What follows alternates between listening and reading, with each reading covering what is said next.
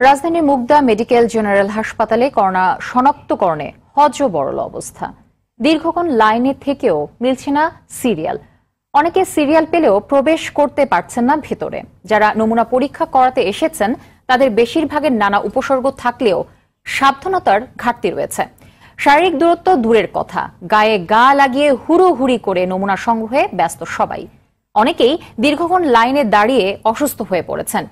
এদিকে সিরিয়ালের শৃঙ্খলা আনতে হাসপাতাল কর্তৃপক্ষ বা প্রশাসনের কাউকে দেখা যায়নি। প্রতিদিন সকাল ৯টা থেকে বিনামূল্যে ২০০ জনের নমুনা সংগ্রহ করা হচ্ছে প্রতিষ্ঠানটিতে। এই যে টিকিট দিছে, এখানে দাঁড়িয়ে রয়েছি, এখান থেকে ৬ জন লোক ঢুকাইছে অলরেডি। ঢুকানোর পর এখন সিরিয়াল আমাদের আসছে, এখন আমাদেরকে যেতে দেয় না। যাদের সই আছে ওনারা এখন যাইতে পারবে, আমাদেরকে সই দেয় না, ওনাদেরকে কেন সই দিল? আমার ফ্যামিলির ৩ জন পজিটিভ, ৪ জন সদস্যের ভিতরে আমি পজিটিভ রিপোর্টটা নিয়ে আসছি। আমি এখানে একটা টিকিট কেটে ডাক্তার দেখাবো এখানে, কিন্তু আমাকে টিকিটও দিচ্ছে না ওরা। এখানে প্রশাসনকে দেখায় এবং দ্রুত এখানে ২ জনের টিকিট দিত, তাহলে দ্রুত হতো এবং দ্রুত টেস্টের ব্যবস্থা করতো।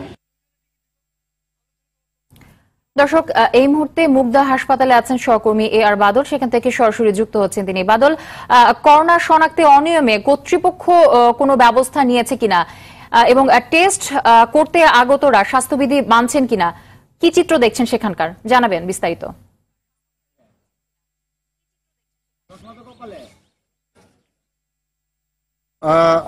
সাবরিনা, আপনি যেটি বলছিলেন যে কর্তৃপক্ষ কোনো ব্যবস্থা নিয়েছে কিনা, আসলে কর্তৃপক্ষ সেই রকম কোনো ব্যবস্থা নেয়নি।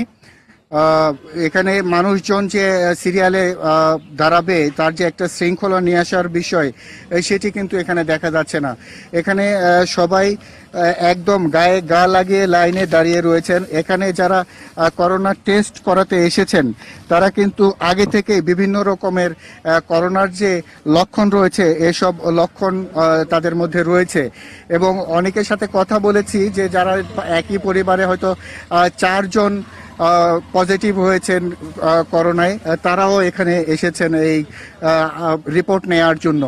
তো এখানে যারা পরীক্ষা করাতে এসেছেন যে বোঝাই যাচ্ছে যে তাদের মধ্যে অধিকাংশই হচ্ছে যে করোনা পজিটিভ হওয়ার সম্ভাবনা রয়েছে। তারপরেও এইসব মানুষ একদমই গায়ে গা লাগিয়ে একদম ঘেঁষাঘেঁষি করে দাঁড়িয়ে থেকে এখানে করোনার যে নমুনা সেটি দেওয়ার জন্য এসেছেন।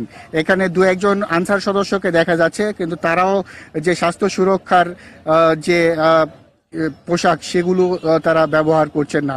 এদের মধ্যে যদি কারো পজিটিভ হয়ে থাকে সেখান থেকে আরো অনেকের মধ্যে এই করোনা ভাইরাস ছড়িয়ে যাওয়ার সম্ভাবনা রয়েছে।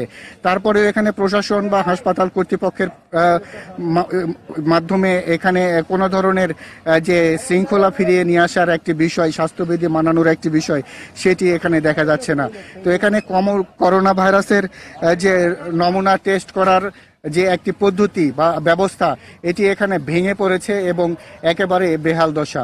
তো সাবরিনা, এই ছিল আমার কাছে মুগদা জেনারেল মেডিকেল হাসপাতাল থেকে সর্বশেষ খবর। বাদল, আপনি নিজেও নিরাপদ দূরত্ব বজায় রেখে সংবাদ সংগ্রহ করবেন। ধন্যবাদ আপনাকে। দর্শক, এতক্ষণ রাজধানীর মুগদা হাসপাতাল থেকে জানাচ্ছিলেন আর বাদল।